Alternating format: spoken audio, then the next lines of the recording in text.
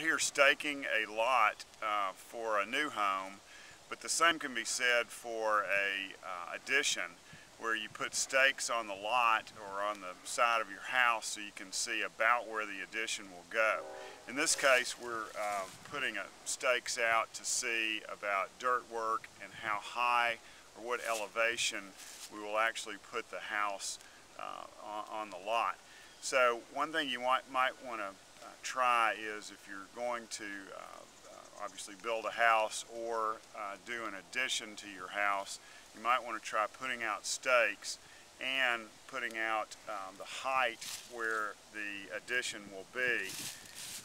on the lot, and that way you can tell about where it will be, and also you can stand in it and say, oh look, I've got this view or that view, and also look at the overall flow. So that's one other tip for siting a house or siting an addition.